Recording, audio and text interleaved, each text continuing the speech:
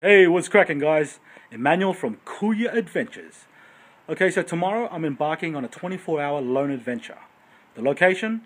Belanglo State Forest. I know, probably the last place you want to go camping by yourself, but I think the mental challenge and the physical challenge will make for a great adventure. So I really can't wait to do this. If you've been watching my recent videos, you've seen a video of a 9.8 kilo system for a 24-hour adventure. Now this is basically the same system, okay?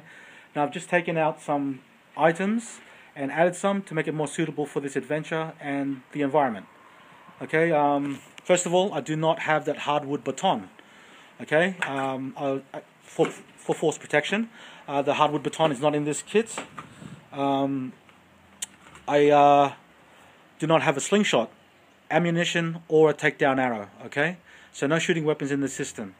Now, to compensate for force protection, I do have my RTAC 2. Okay, for close quarter self-defense, this is all I ever need. Okay, so another tool that I'll be taking is my Ranger 90. Okay, the good old Swiss tool, multi-tool, nice long blade, and relevant tools for the wilderness. Okay, including an awl, pliers, saw, etc., etc. Okay, so that's coming with me too. Now I do have a towel. Okay, it is very wet down here in Sydney. It has been raining for a few days now, and I'm also taking a plastic sheet. Okay, I want to get creative with my shelter and utilize these disposable sheets.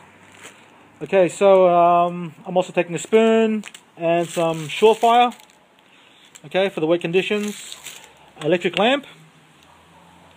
Okay, and a billy. Now in this billy holds my dinner, which is chicken and veggies. Okay, some spices in there as well.